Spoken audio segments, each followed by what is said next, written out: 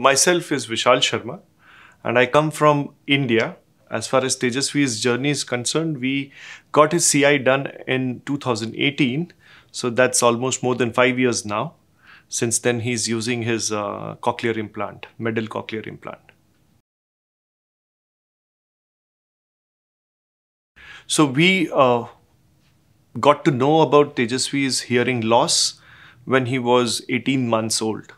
And that was by chance because Tejasvi doesn't have a bilateral equal loss.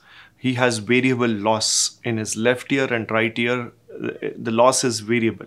So there was some sound which was going through his right ear, and hence it was very difficult for us as parents to really know that he is suffering with some hearing impairment. I mean, it was just by chance that Tejasvi was playing while he was just a toddler, and my wife came running in stating that, you know what, I just feel he doesn't hear us. And something striked, and we took him to the doctor, to a surgeon, to an ENT specialist basically. Eventually it was confirmed that he has a hearing loss. So immediately the doctors, there were few audiologists who suggested that we should immediately go for a cochlear implant. But there were few of the opinion that his loss is not uniform. So he can speak, he can develop speech using hearing aids.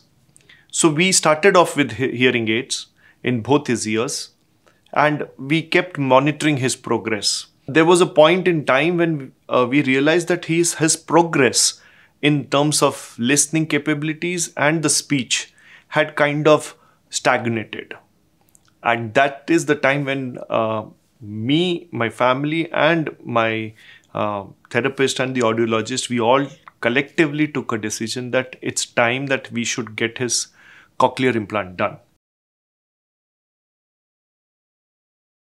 The world has changed, I would say, completely.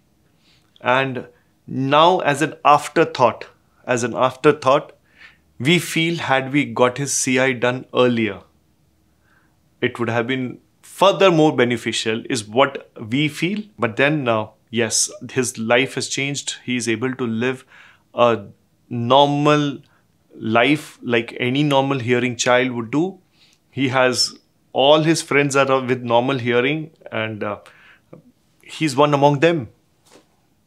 So, I mean, it doesn't just differentiate anything. He does everything like those child do. He goes out swimming, he goes out playing sports, he goes to the same school, sits with same children. So there's no difference at all for us. He's a pretty independent child. That way, from hearing and speak, he's an independent child. He can express himself well. So we remember he speaking first words with the aid, those 2-letter words, mama, papa, all that is what we remember. But with CI, we could see a change in the journey which he was able to do, from small sentences to large sentences, then speaking those large sentences. So those were like really, really very emotional as well as heartwarming to see him speak. It has to do a lot with Tejasvi, and I mean, it's all because of him. I mean, he's a lucky charm for us. I mean, and it was time that we give back whatever our learnings have been in our journey with Tejasvi. It is very important for us not to stay with those learning with ourselves, but to give it back to the society, to people who are in need. That was the compelling reason for me to actually agree to become a Hearpeer mentor.